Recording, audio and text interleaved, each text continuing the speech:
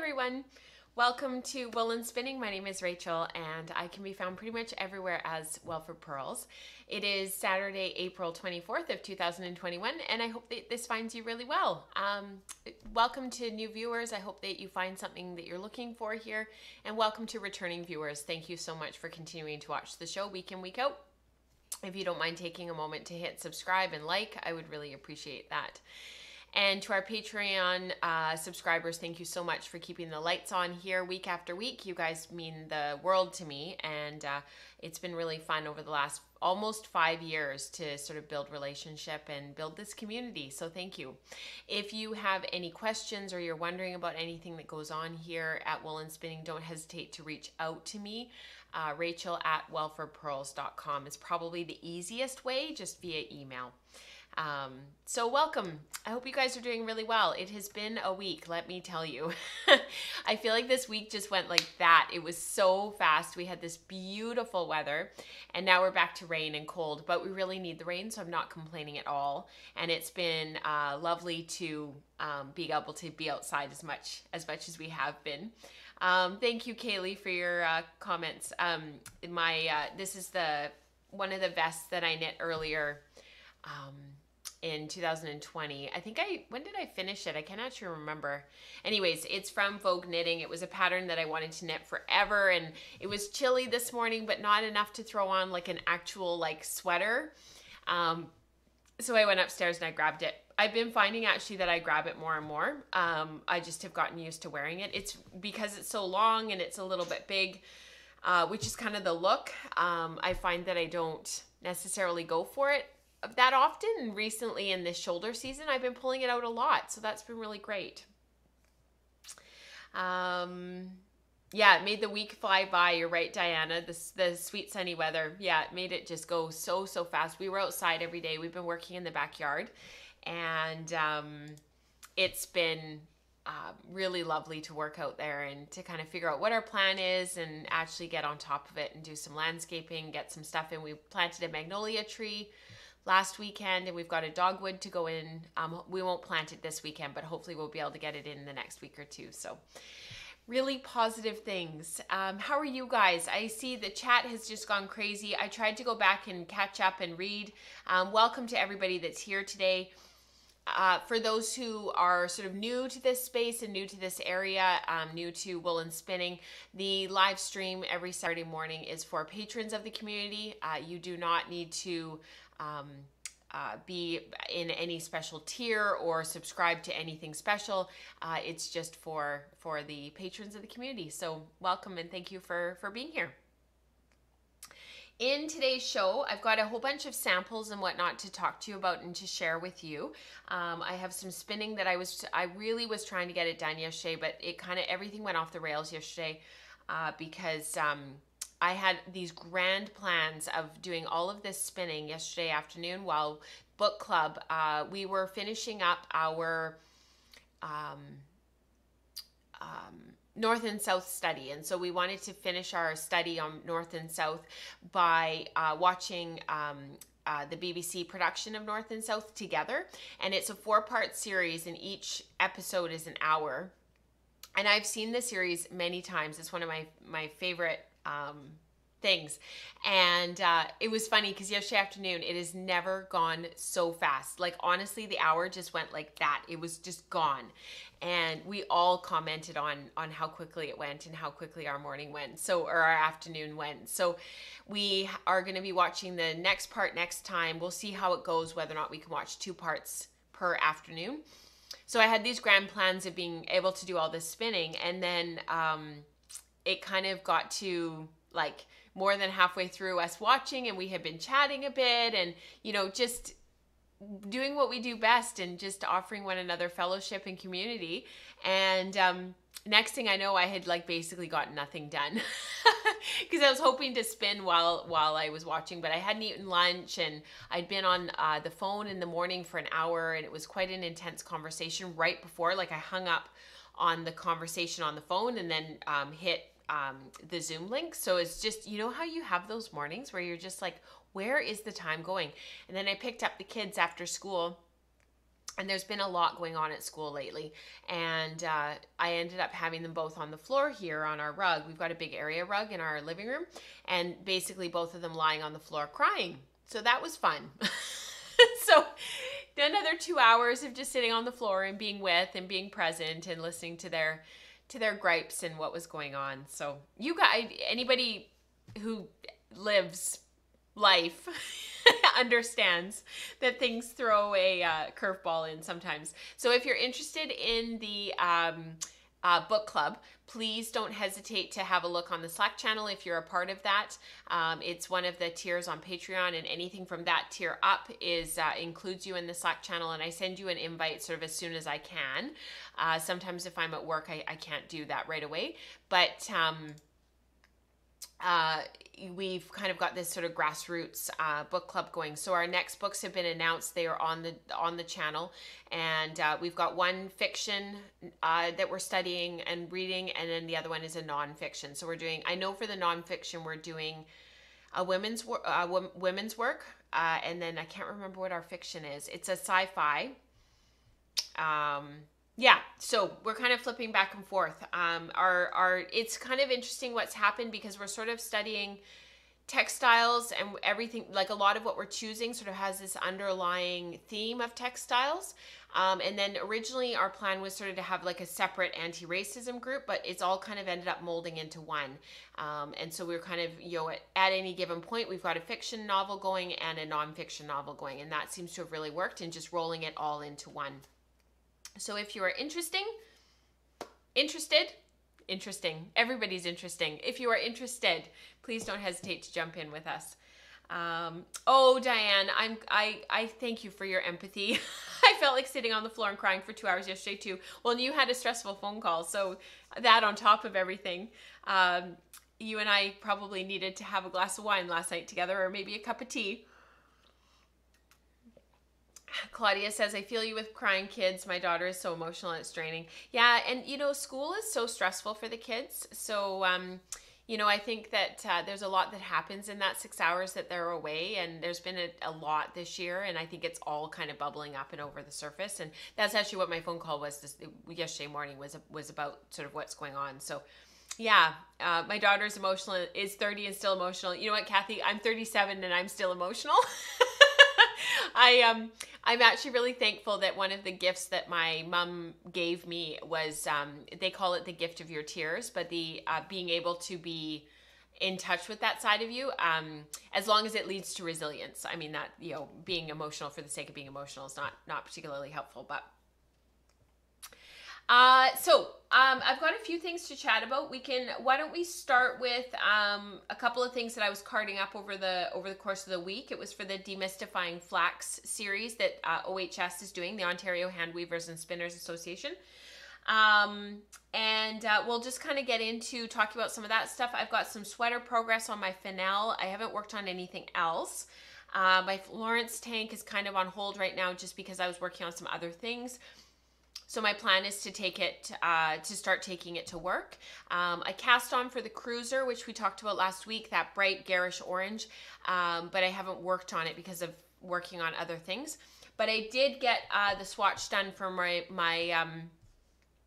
Aurealis sweater, and I'm not totally sure what I'm going to do with it. It's pretty, well, we'll talk about it. So, and then we've got some really great community participation that we're going to talk about. So without further ado, let's get into it.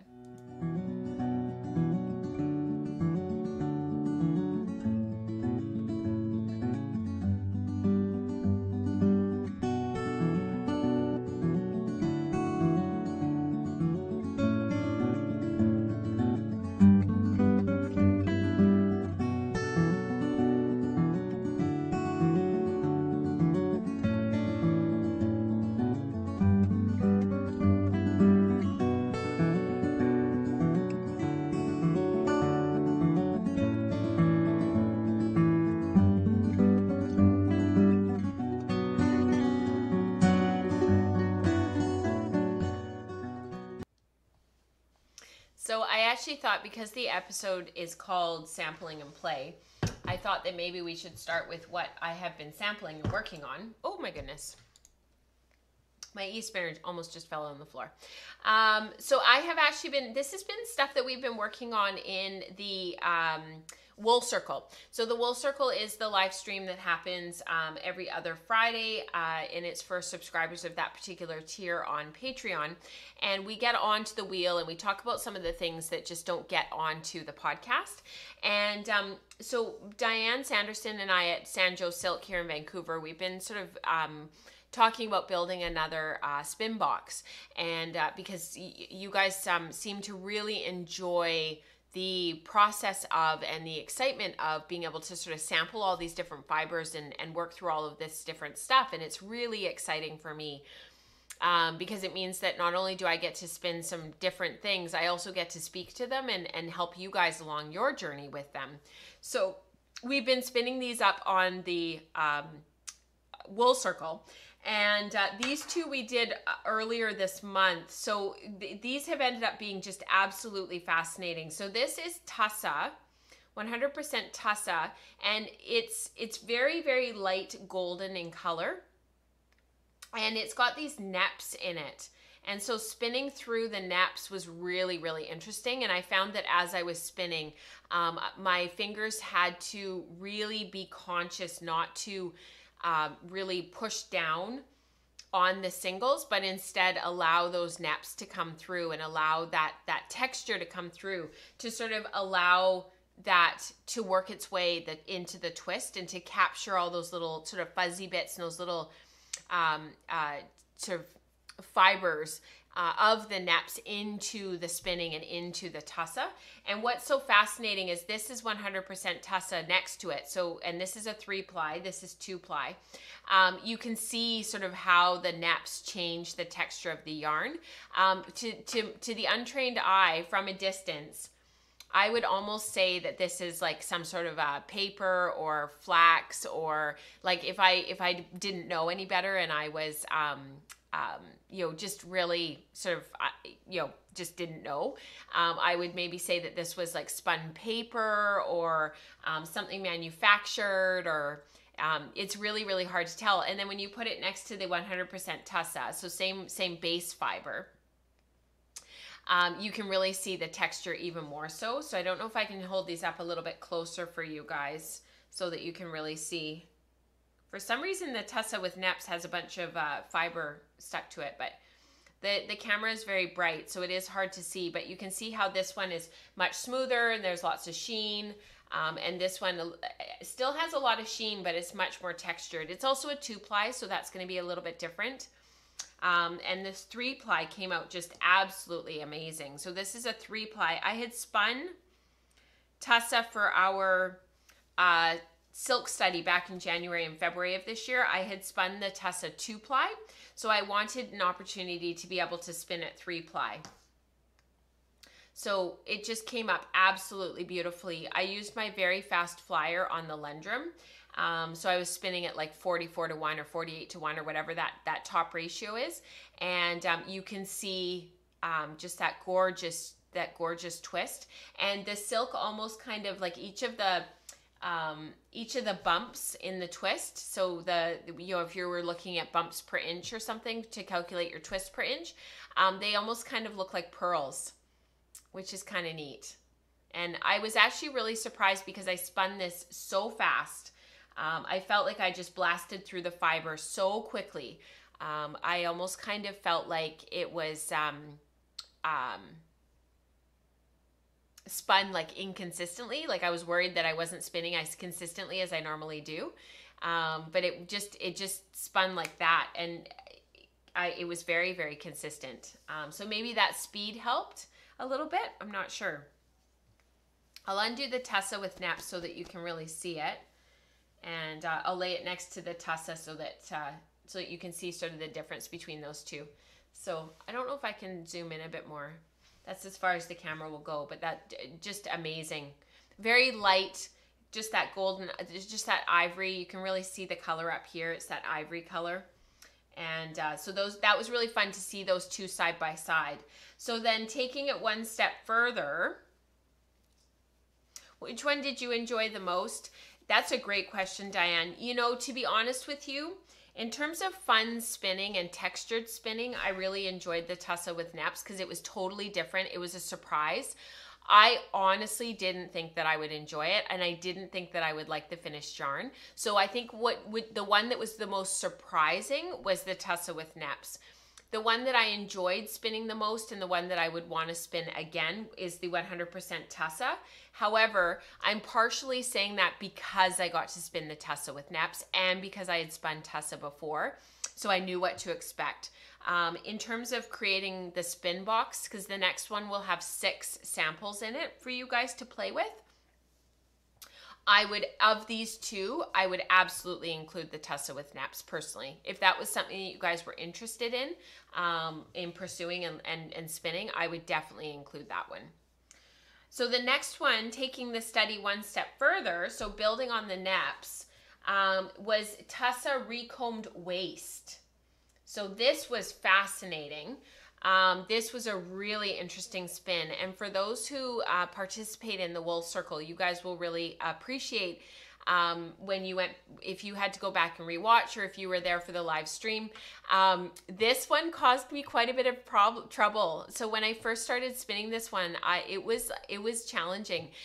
It was true cloud-like form, and this one is camel and Tussa silk.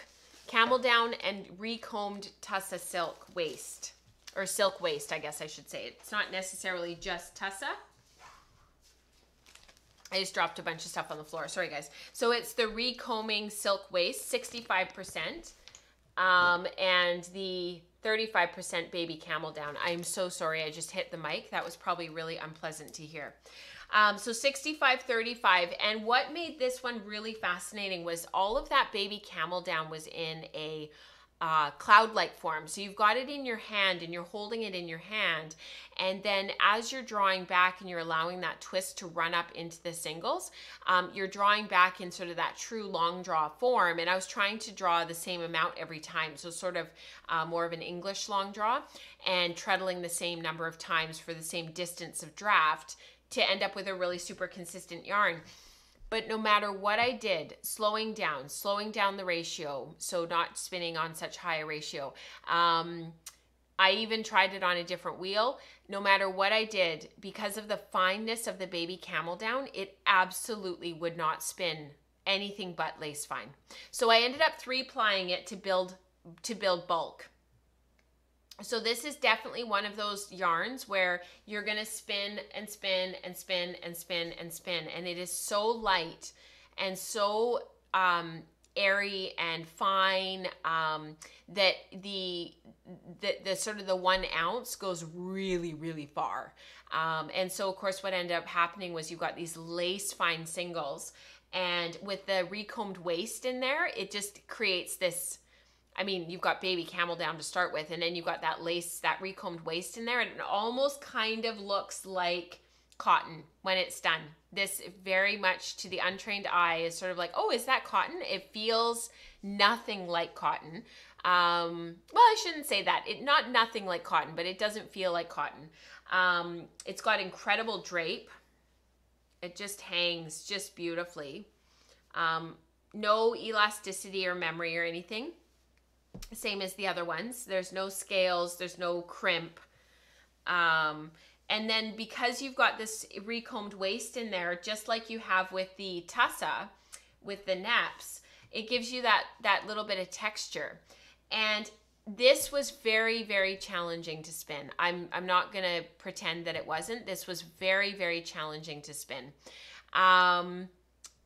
I would absolutely put this into the spin box, mostly to challenge you guys, and because it's just absolutely exquisite. So it would be maybe one of those fibers that you would save for last, or maybe, you know, we could chat and kind of help you to work through that, but it needs an incredible amount of twist. And even this plied as a 3-ply, even this could go a bit tighter. Even this could go up to a tighter twist, and it would still be fine. It's focusing on my ring and not on me, not on the yarn. But yeah, you could totally put even more twist in this and you would be fine. That's crazy, hey? Just crazy. It's so, so luxurious and fine and soft. It's so soft. So it'll be interesting to see over time if some of those neps, some of the recombed waste, if it maybe kind of worked its way free over time. I do wonder about that. But I'll have to do something with it and kind of report back.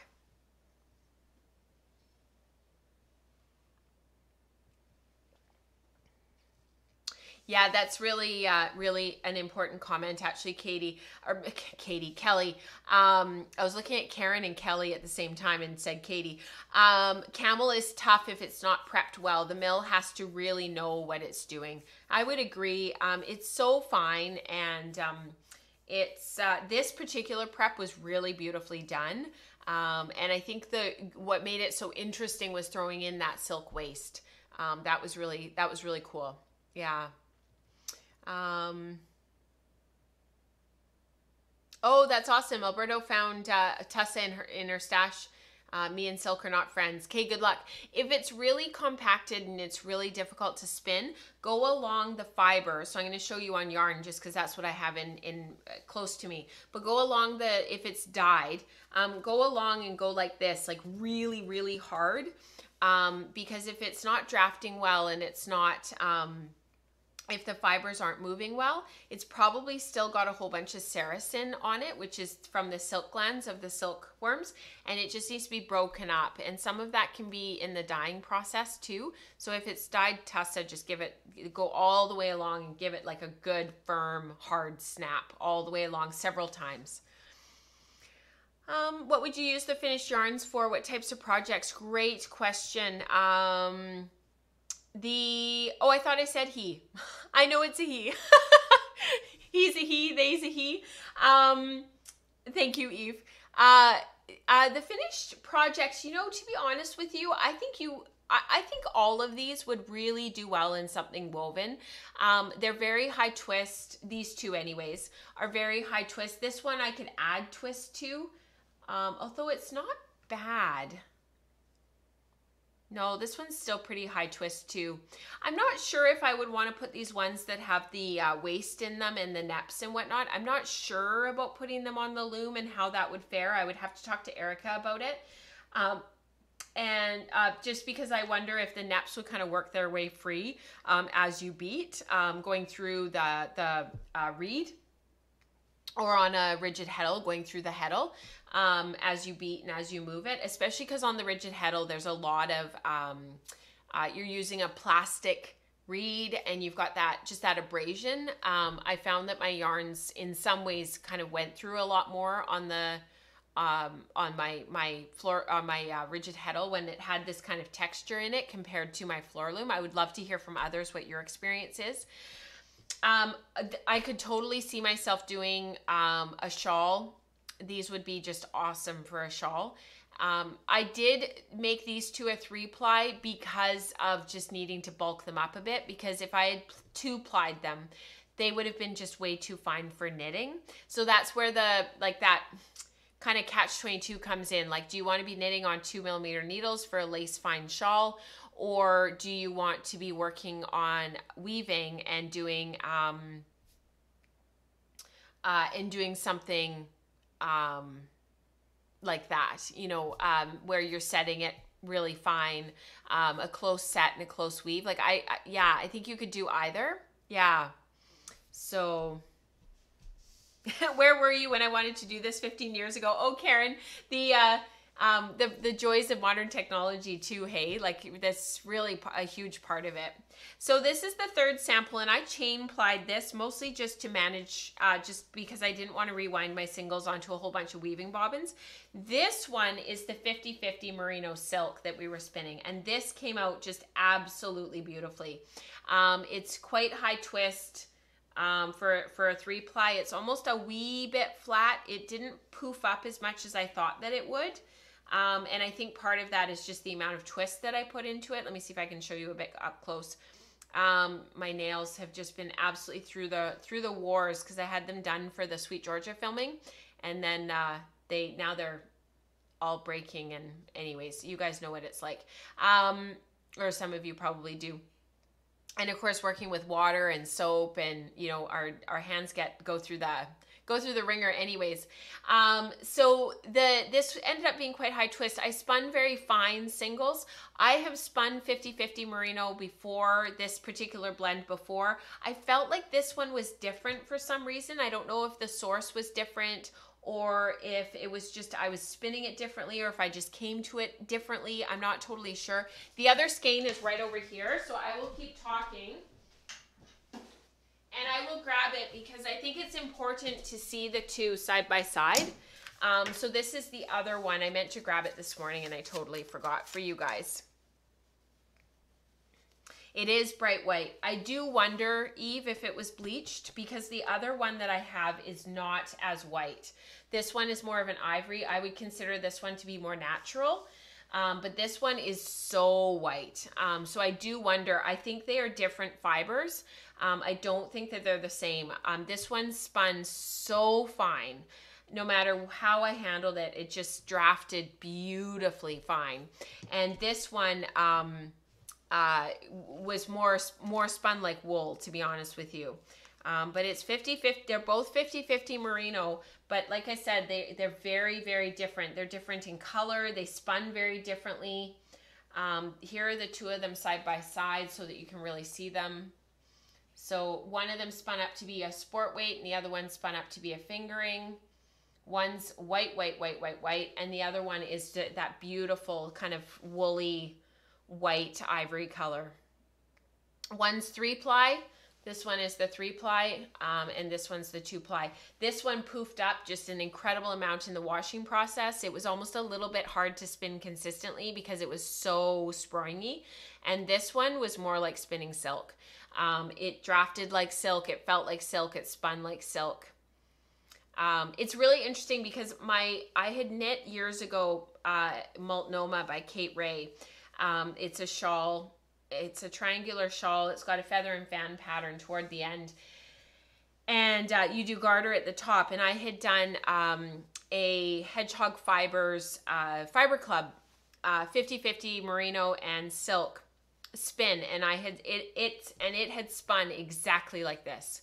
So when I went back to spinning this and when I saw the finished yarn, I was like, that is so fascinating, because that is exactly what that fiber spun like. It was totally different from this one. So different fibers. So this one would be really cool to include in the silk in the Sanjo box, so that it would give you guys an opportunity to see what that spins like. It would also be really neat to see this one dyed. So that's really fun. And then the last one that I have is a little bit different. This doesn't have any wool. This one is 50-50. Hang on, it's all messed up. 50-50 silk and linen, flax. So let me just untangle it because it's really badly tangled now for some reason. It was all perfect and now it's not. Don't you just hate that when your skeins are so great and then you pull them apart and you're like, what happened? What did I do? So not fair. So very white. Oh, Zan, you're hilarious. Zan, you always make me laugh. So this is the, let me move this one out of the way because it's so poofy and lovely. This is 50-50 silk and flax. And I thought that this would be really difficult to spin. And it wasn't at all. It was just like butter. It drafted beautifully. The texture of this, so it's Bombyx, mulberry. The texture of the flax came through beautifully. And even for a 50-50 blend, it feels like there should be more flax in there and more sort of, now that it's finished, I can call it linen. But it hangs like linen. It hangs like there's drape, but it's a little bit heavier. It's a little bit denser. It's not as light. The skein is a little bit messed up, but you can see how it just hangs. It's got that lovely, I chain plied this, so it's a little bit thicker than what I had originally planned. And then you can see off the back of the silk, off the back of the yarn there's those little tendrils of the the linen coming through. I did not wet spin this because, well, to be honest with you, I didn't want to get the silk wet and have to deal with wet silk while I was trying to spin. So those are all of my samples that I've been playing with. So if there's anything that really speaks to you that you would really, really want to, like, you really desperately want to see included in the next silk box, please let me know. And you guys can help to build that. A couple of the things that are going into the silk box, regardless of the 6 items, we are absolutely going to include the silk and linen, and we are absolutely going to include the silk hankies. So those are 2 things that are going into the silk box that are sort of non-negotiable. The 50-50 silk linen, yeah, it's 50-50. So you've just, oh no, you're right, Eve, you're absolutely right. I am so sorry. It's 65-35 silk and linen. You're absolutely right, Eve. Yeah, nailed it. Silk and flax, please. Yes, totally, Dorothy. That's going in. And the silk hankies are going in. So I just need to know from you guys for the silk hankies, if you want them dyed or not. I think some people want them dyed and some people don't. I just need to know from you guys what you would prefer. So that's the only thing that I'm kind of, as I'm organizing an email to get back to Diane about this and about what we want to see, that's the one thing that I need to come up with. So I've been keeping my little sample skeins, my little play skeins, I've been keeping them in their little baggies so that I don't have to make a whole bunch of labels for them, and then I've been keeping them organized. So it's kind of just an easy way of keeping my stuff organized for now, until we kind of readdress this in the summer. So that's been actually kind of neat. So let's move on. Karen would like to see the tussa with neps. That's fantastic. I can absolutely put that on the list. I would love to have you guys, Dana says the same thing. I would love to see you guys have that one only because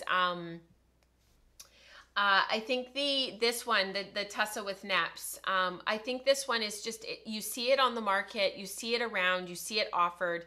It would be great to give you guys an opportunity to spin that and to spin that all together. So definitely a lot of fun. I have been carding up a storm this past week, and this is actually for some more of this yarn. I have been spinning for more meadow yarn. So this was a blend that is a commercial blend. It's a yarn available from the Fiber Company, and it's 40% wool, 25% camelid, 20% silk, and 15% linen. That's what's given on the website. So I've used toe flax, and I used tussa for the silk, white alpaca, and natural BFL, and I've been carding it up. And the reason why I did another 100 grams, and the reason, and actually I put this through 4 times or maybe 5 times. I just could not get it nicely blended like I did last time. I'm not sure if maybe I just am forgetting how many times I put it through last time. Anyways, I did 100 grams because I am actually thinking my original plan with this yarn was to do another shore vest. I knit it before and I had ripped it out, and I was sort of thinking based on my results from this that I would do another shoreline vest. I think it's shoreline vest by Carrie Bostic Hogue. It's a great pattern. It's part of the Knit Main, that collection. And I was going, and I've knit it before, and I was really regretting pulling it out. So I was going to reknit it after spinning the yarn for it, and I'm trying to find it here for you guys so I can link it for you. Here it is, the shoreline vest. And I had it all dyed in logwood, and I'd started knitting. I cast on the wrong number of stitches. I had to rip it out. And I'm actually thinking now instead, I wanted to card this up for the Demystifying Flax series. So that's going to be presented in next month. And this is part of it. Instead, I was actually thinking really seriously about leaving the white and and doing the, hang on, I'm trying to link something for you guys here. And doing the Cyan by Elizabeth Doherty instead. So I was sort of thinking, like, if the purple logwood skeins are the background and then the white is the foreground for that sweater, I'm kind of actually thinking that maybe that's what I'll do. I'm going to do a swatch and kind of see if that would maybe be something that I would want to pursue, but the yarn is just the absolute perfect gauge. It would have beautiful drape, and the white would really be a lovely texture, color and texture to sort of highlight the yarn, but also contrast for the white. And then I'm not trying to match dye colors, because that logwood is, I probably can't get that exact same thing again. So for the main color, I would need about 600 yards, and that's actually almost exactly what I have spun. It's between 600 and 700 yards of the pink, and I could always bring the color work down the body like many in our community are doing, just to make the purple go a bit further. So yeah, lots of thoughts and lots of things that I'm thinking about in terms of that. So that was something that I was working on.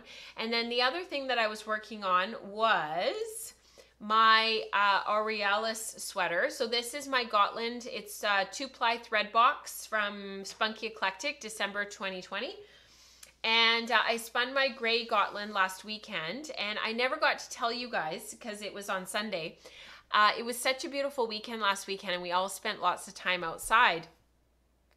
And it was really cool because I went outside with my spindle because I wanted to finish this little sample, and I was sitting on the grass outside, and one of the girls in the cul-de-sac, she's 9, she's in grade 4, and she came over and she was kind of looking at what I was doing, and she was asking a couple of questions. And so then I was like, well, McKenna, do you want me to just go grab you a spindle and I'll teach you how to spin?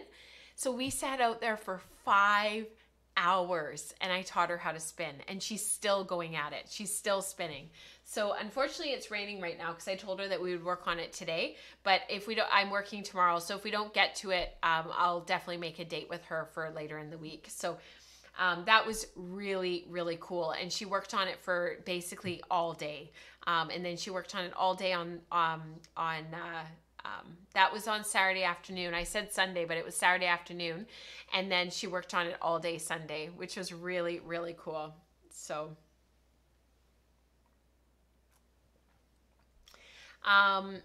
so this is so I ended up knitting a swatch. So after I finished the yarn, I washed it and I finished it right away. And this is the swatch for the Aurealis sweater. So I had talked to Eve about this, who's actually in the chat today.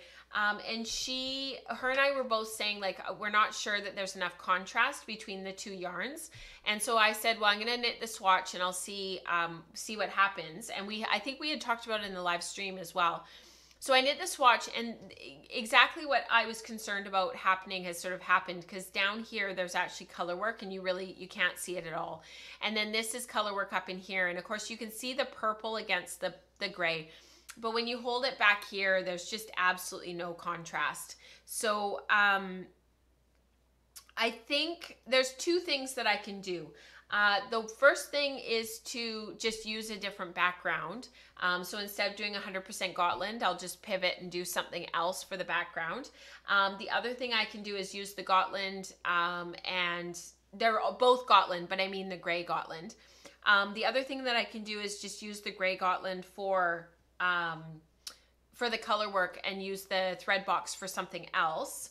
I haven't really decided one way or the other just yet. I would like to sample and swatch some other things with the thread box first before I make any decisions, because I just absolutely love the look of this. It's just not high enough contrast. So and the swatch itself it's not prickly.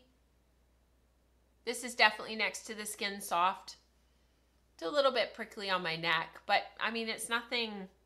Nora was complaining that her Let Lopi sweater was a bit prickly, and so we were talking about how you sort of increase your ability to tolerate those sort of toothy fibers.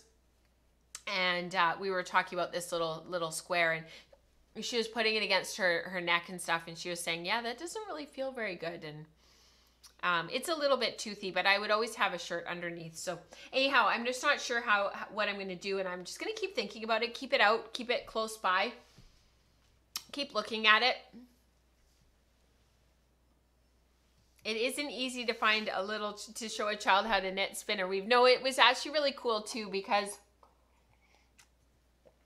yeah, I agree, Wendy, it's too low contrast.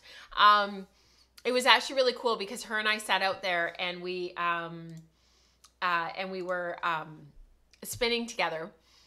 I just got Gotland right in my teeth, and it just makes it feel awful. You know, like it just hit my mouth, and it feels so, ugh.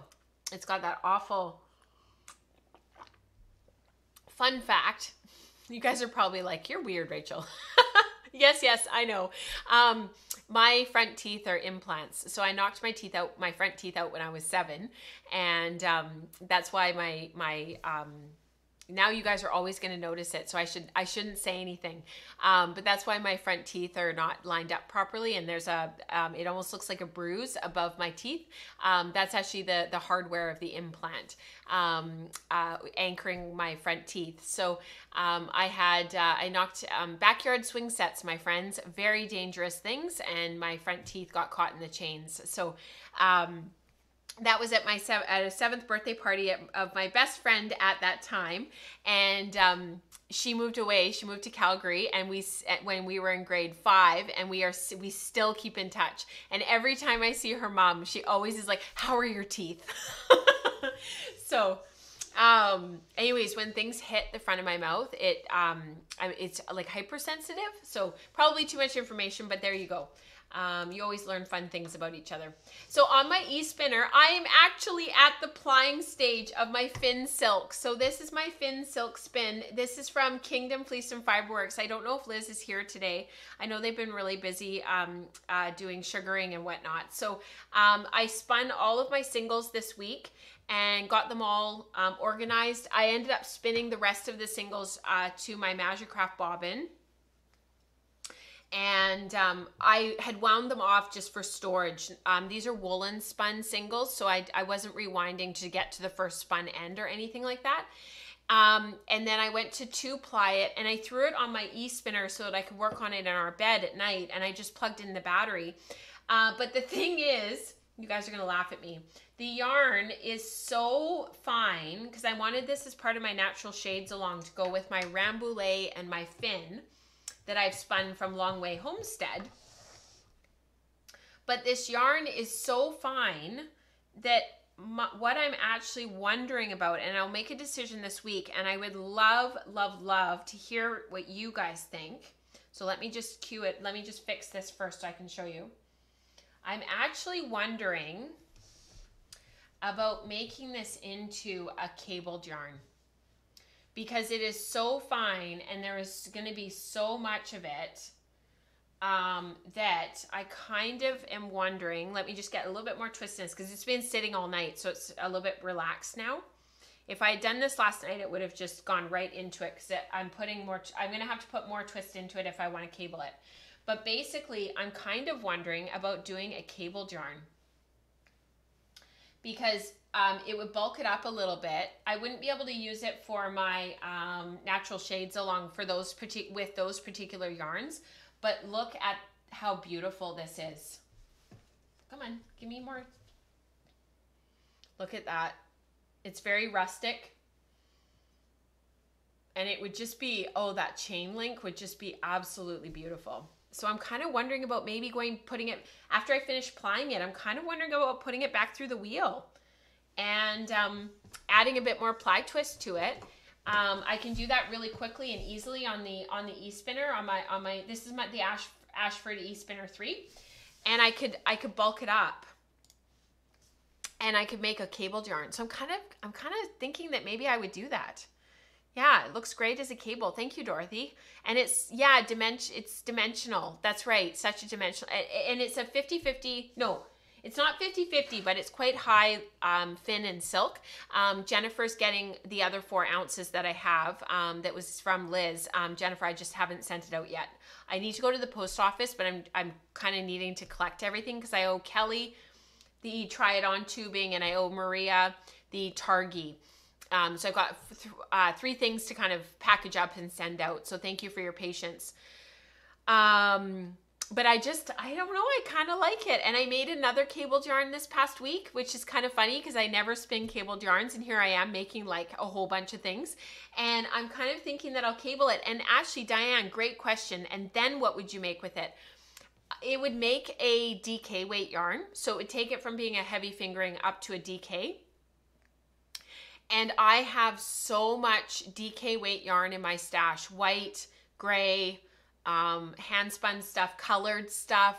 I actually think that I would put it with something else and do something with it, because I just need to like combine some things to kind of get stuff knit up, if that makes sense. Yeah, so super cool. And it's been really easy plying on the e-spinner. It's been really, really fun and really, really, really easy. I've really enjoyed doing that. So the last thing I wanted to share with you today is my fennel. This is by Orlane Souche, and I actually separated for the sleeves and the yoke this week. So I had mentioned to you guys last time that I really can't work on this for any length of time. I really can only do a section, which works out to about 10 rows, and then I have to put it down. So I've actually started knitting on the body now, and I was really worried that it was going to be too big as I was knitting the yoke. Because with the yoke, you work those saddles, and then you work some more increases, and then you work a traditional raglan. So I was really worried because it was just getting bigger and bigger and bigger and bigger. And actually, I don't have my actual project right here because I think I've put it somewhere. I need to wind more yarn. And once I separated for the sleeves and I got that all done, and I put it on the dress form and I put it across at the front, I was like, oh my goodness, this is brilliant. What a wonderful way to build the yoke, because there isn't so much bulk in here. You get the needed room in the saddle. You get the needed room for the armhole. It's almost kind of like a hacked contiguous construction. And now I'm working on the body, and there's lots of ease. I can close it. Once the button band goes on, it'll be perfect. Like, how brilliant. So I've been really enjoying working on this, and you can see the curly Q nature of the stitches of the Romney. This again was a 3-ply Romney, and you can see that the stitches just don't lay really super straight and really super flat, and that's the long wool nature of the Romney. So really cool. I'm excited to get this done and washed because I think it's just going to be beautiful. I loved the swatch that I did of this yarn, and I know that sort of everything will relax and just, you know, drape and fall, and it'll be really rustic looking and really kind of fun. I might put a wash over this, something kind of with a very gentle pink tone, but I might also just leave it naturally colored. I'm not sure. So it's knit on 4mm needles. Great question, Eve. It's 4mm needles, and it calls for. So I got gauge on 4mm needles, I should say. I got gauge on 4mm needles, and I'm knitting size 1 because it's built in, the pattern is built in with ease, which I love. So it sort of gives you based on your size, you pick the one that gives you the right amount of ease.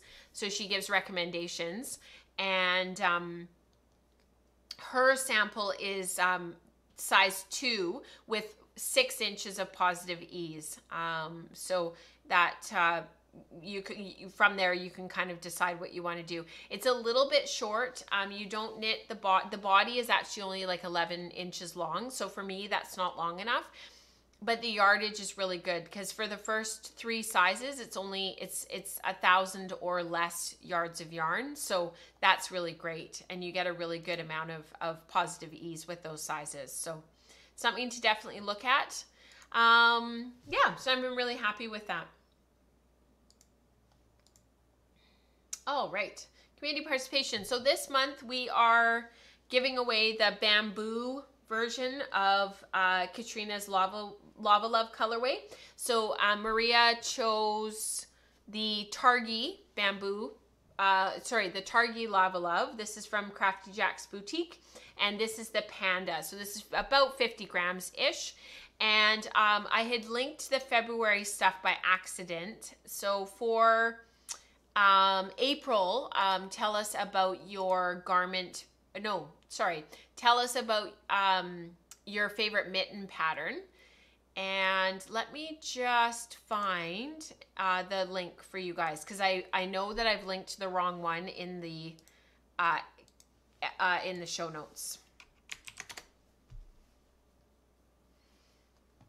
How might mixing types of plying in a project affect the finished garment? Will one yarn come forward more than another?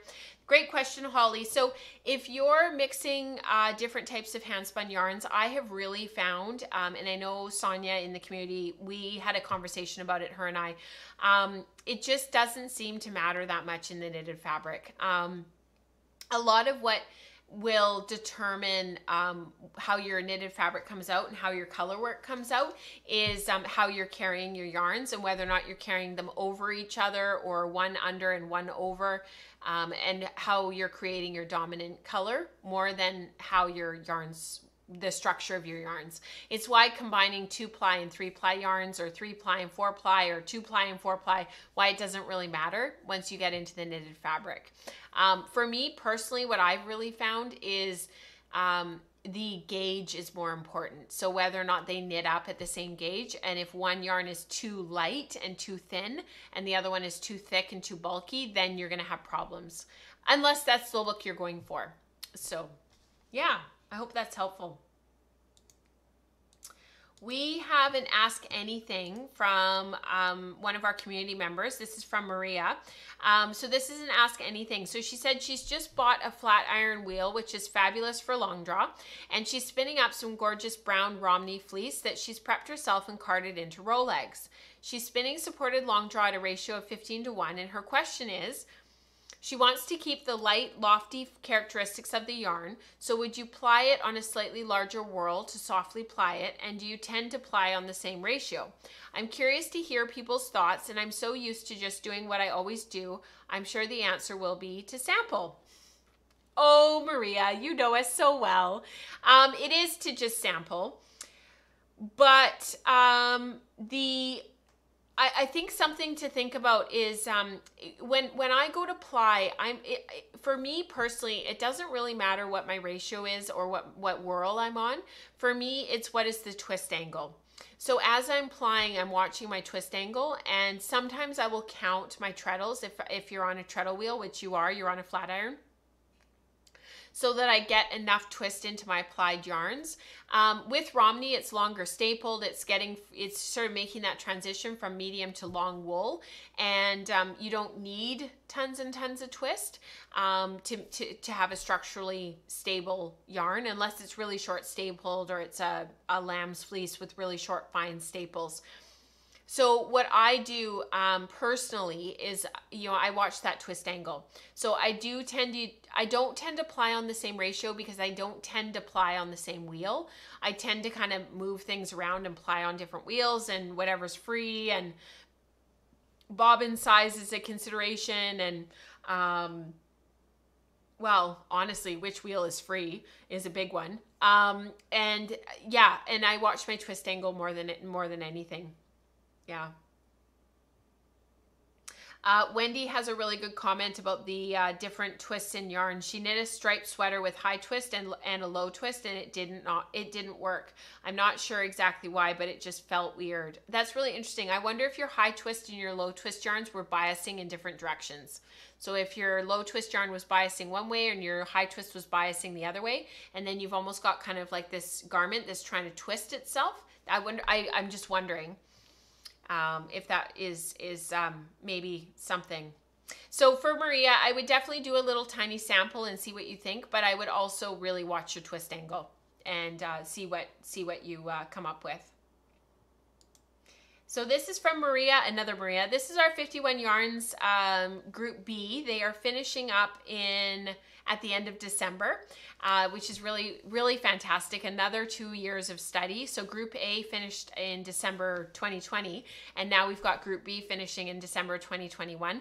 I am happy to offer the 51 Yarns study again, to go through J.C. Boggs Faulkner's book, 51 Yarns to Spin Before You Cast Off. if that is something that you guys would like to do so that you actually stick to the book and you actually work your way through it over the 24 months, please let me know and we can start a group in January. So Maria says, I got inspired to try to make sock yarn as my striped yarn for this challenge. So we're doing color right now, color management. We're in that section of the book. During Easter, I carded a few blends with the drum carder, and I did some rovings off. There is dyed blue Texel locks and BFL top to give the main color for the rovings, and then white fin or a fin cross as the body. The white, blue, or red mohair locks are Gotland locks to give strength and deepness for color. While spinning, I got the idea of trying both long draw and short forward. It was interesting that my short forward draw gave that thinner and more even yarn. So your short forward draw is always going to be your most consistent yarn. Even if your continuous back or your short back are very consistent, the most consistent yarn that you will spin when you compare your yarns across all the yarns that you make, your short forward will be the most consistent of all of your yarns. So just in case you guys weren't aware of that, that's the case. Also, the difference in luster is obvious, and my long draw is still much in the learning curve and chain plying too. The colors are a bit less bright, and I like the green, gray, teal skein the most. Now I should decide on a sock pattern. Beautiful, Maria. I think this turned out really, really well. I have to admit, my favorite one is that purpley one, which is maybe the one that you said. I think you said the green gray skein, this one. My favorite one is that one. I like both of them, but just beautiful. Yeah. Oh, Dorothy, I'm interested in joining 51 Yarns. I'm a Group B dropout. All good, Dorothy. Absolutely. Yeah, I'd like a Group C. Okay, guys, just let me know because Nathalie wants to do it, and yeah, if you guys want to do a Group C, we can absolutely work that in and do that for sure. What seems to have worked the best for Group B is to set up another tier on Patreon so that you guys just get specific content for that group. So I will talk to you guys about that, and I'll walk you guys through that. So this is from Alex. This is just beautiful. I thought I'd share my breeding color study progress. I dyed 3 100-gram braids of different naturally colored Shetland, gray, Murret, and white, and gave half of each braid to a friend to play with. That's really cool. For my spinning, I spun the Murret brace as a 2-ply, split in half, and then one of the halves in 3, aiming for a 2-ply fractal, and she spun on her Lundrum DT. I really liked how it came out in the Murret because the color shifts are so subtle. Yes, ditto, me too. I love that Murret braid, but I also love this one, the white one right here. That is really fun too. So I tried the same with the gray, but it was a bit disappointed by how muddy it looked. So that's because of the gray base. It probably just was a little bit too muted. Next to the Murret, it probably just was a little bit, like I think if you hadn't have seen the Murret, you would love the gray. But the Murret worked so well, you know what I mean? It'll be neat to see that one knit up. Given that, I did something different with the white braid. I split the braid horizontally in the unplied sections and aimed for colors to repeat in the same order when chain plied. My theory was that it would stripe, so I immediately put it to the test and made a hat combining it with some undyed Shetland I had spun previously in randomish stripes. I love how gentle and blended the finished stripes look, and I'm excited to try doing this with other braids in my stash. That's amazing. I love that. Alex, that's just perfect. I really want to play to see if I can get longer color repeats for a project with a bigger circumference, i.e. a sweater. Fantastic. Yeah. Oh, Kathy, you're in too. Okay. I would like a Group C as well. Sarah wants to do 51 yarns. Victoria wants to do it. That's fantastic. Okay, guys, that's great. Samantha, okay. We'll do it then. That's great, guys. This was for our luxury fibers along that's going on all year. This is from Kathy. This was a lovely spin. From left to right, they are mulberry, Tessa, Muga, yellow and red Erie, and then the peduncle is that gorgeous gray brown at the very end. I tried not to spin too fine since I don't fancy knitting with super thin silk yarn. My plan is to knit some kind of shawl with the finished skeins, maybe incorporating the ones from the upcoming Luxurious Animals sampler, as well as some undyed woolly wool. I therefore tried to spin to the same-ish wraps per inch. Only 2 samples refused. The mulberry wanted to spin finer and the peduncle wanted to spin thicker. But who am I to argue? They all spun continuous backwards, straight from the top without prepping the fiber in any way. I really couldn't tell which spun yarn I love most. The Erie and the Muga have just wonderful colors.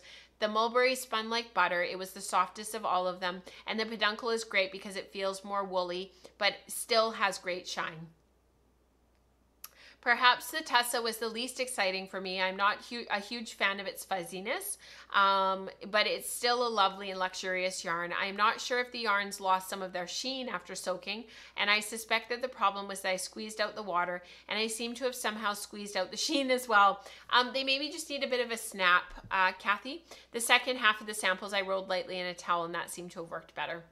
Yeah, they probably just need a bit of a snap, and I don't know if you guys have noticed, but when I unskein my yarns, particularly my luxury yarns, I give them a really good, hard, firm snap. I'll show that to you now. Like I go like this, like really hard. They just seem to need to come back to life. They get really compacted in their skeins, and I tend to keep them really loosely twisted. I don't skein them really tightly like we do our wool.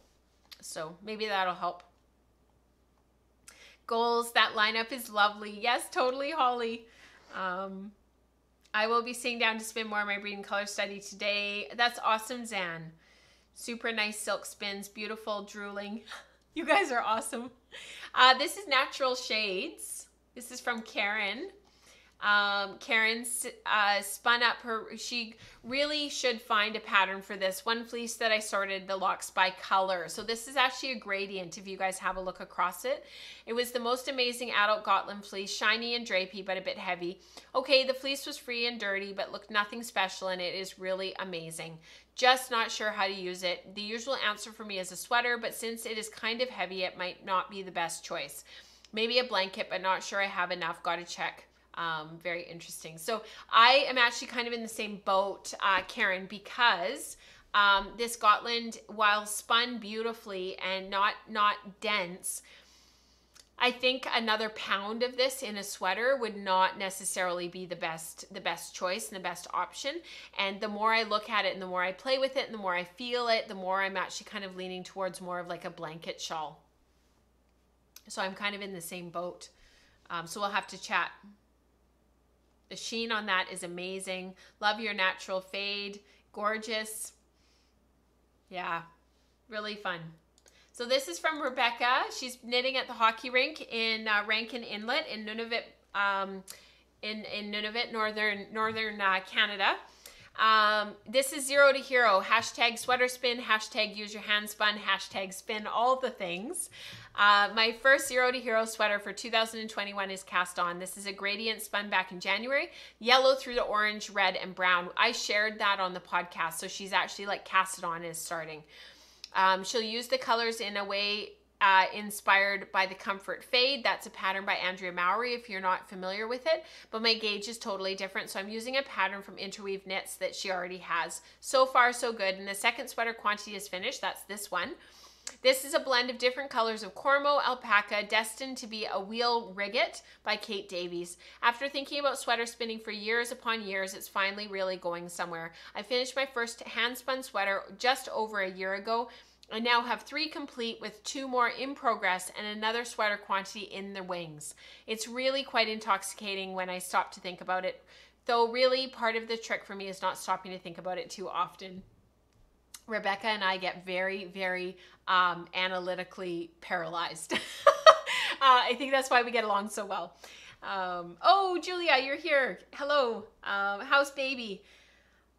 Before I knew what I was doing with spinning, arguably, I still don't really know. Bless you. I spun enough yarn for a Gotland sweater, and now I have 4 pounds of Gotland sweater that isn't super wearable. That's really good to know. Thank you for sharing. Maybe be Every time, oh my, oh, I can't even read that out loud. You should do the Stephen West Schlanket, says Claudia. And then Zan says you should be able to say Schlanklet every time someone asks you. I'm not sure I could say it without like bursting out laughing. I'm knitting a Schlanklet. Oh my goodness. Things are deteriorating, my friends. Things are deteriorating. This is from Marina. I absolutely love this. Thank you, Marina, for sharing this. I have put this sweater into my queue, and I don't know why. This is so crazy. For some reason, I don't know what happened. You guys were talking about this sweater on the Slack channel. People were posting this on the Slack channel and saying this would be a great handspun sweater. I think I posted it on the Slack channel and said, hey, this would be a great pattern for handspun, under hashtag handspun sweater reflections. If you haven't found that channel on Slack yet, definitely have a look at that. And for some reason, it just didn't like compute with me that this might actually be something I would want to knit. Like you know, when you just have that like cognitive disconnect. So this is from Marina. This is amazing. I just thought this was so beautiful. And her story is phenomenal. So do have a listen to this. Through knitting the Plus One sweater by Camille Descote, I was able to reconnect to my roots and my ancestors. I was able to feel a hug from my grandmother. I'm gonna cry. Through the fibers of her handspun. My mother had walked past this beautiful sheep in I think it's Charlevoix, most likely down lane, and asked the farmer what was going to happen to the fleece after he was all done shearing, and he replied, garbage. She collected everything she could, and my grandmother sorted through it. Of course, after all that work, my mom didn't even knit with it, and it was stashed for 30 years. So I cared for it, learned to spin for it, and dreamed of a perfect pattern for it. As the yarn had sat for a long time, the twist was almost all gone. So to maximize yardage, I got into a process of untwisting and separating most of the 2-ply to be able to make a full sweater out of it, adding a contrast color. The contrast color is my first braid of organic merino spun on my brand new Magicraft Rose. Does that count as a 0 to hero when the project involved 3 generations? Hopefully my daughter will get to wear it one day too. Thank you, Marina, for sharing. That is just beautiful. And finally from Jennifer, this is sample spinning and play. I had to include this, and these aren't even the photos that I meant to include. So just bear with me for a sec because I needed to update them. Hang on, I think I grabbed the wrong photos that I wanted to share of Jennifer's. And actually, if they're not here, I will post them next time. Oh shoot, where did they go? She posted, so we had shared last time. I'll put those ones back up for you guys so that you can see them. For those who had missed them. Because Jennifer had actually shared a bunch of photos of how her wool stash ends up in her quilts. And I think by accident, I didn't update the photos for us so that we could see them. So I had downloaded them for you guys, and I am not sure. Let me see if I can find them, because then we've got a couple of minutes anyways. The show is long today per usual. Because I had shared these with you guys last time, but then I had, she had posted more photos and I can't find them. So I'll have a look next time. But she had posted more photos of what happens with her wool stash, and I wanted to share that with you guys. So we'll do that next time. So that's great. I agree with you, Diane. That story wins Best Story Award. What a soulful project. My whole life feels like a... Thanks, Anne. That makes me feel validated. My whole life feels like a cognitive disconnect. So Claudia shares it was actually my first... Oh, that's right, Claudia. Yeah. You're the Stephen West one. What a beautiful story and a gorgeous sweater. Absolutely a 0 to hero. Beautiful story and sweater. That's amazing. Yeah. Marina says, thank you for sharing, Rachel, and for your lovely words, ladies. That's what this place is for, Marina. That's why we come to this place. And I'm just so, I just feel so blessed that you guys are willing to share your stories with us. So thank you so much. I hope you have a wonderful rest of your weekend. Have a wonderful week ahead of you. We've got quite a few things going on in the community this week. So for those who are signed up for the Maker Morning on Thursday morning, have a look at the Sign Up Genius for those who are part of the Patreon community to see if you're involved with that. Sorry, that's not this week. That's the week after. This week we've got Spin Group, which is our regular weekly meeting, and we've got the Wool Circle on Friday. That's what we've got. So we've got kind of a few things going on, and then Queries and Explorations is meeting next Saturday as well on May 1st. So a couple of things going on, and then the following week on May 6th, we've got a Maker Morning. So if you are signed up for that, have a look on the Sign Up Genius. And I will also be posting a new Sign Up Genius on May 1st for the next 3 months so that you guys can go in and sign up for that. And if you're part of the Patreon community and you have not seen the previous Maker Mornings and the gathering of the community, definitely have a look at our housekeeping post. There was one that just went up for April, and I have changed the name of it, so of what we call our housekeeping, so you guys will have to tell me what you think of the title. And it was from James, and I just thought it was so fantastic. So the link in the show notes is wrong for the housekeeping post, so I will update that after the show is done, and then you guys will be able to have a look at that.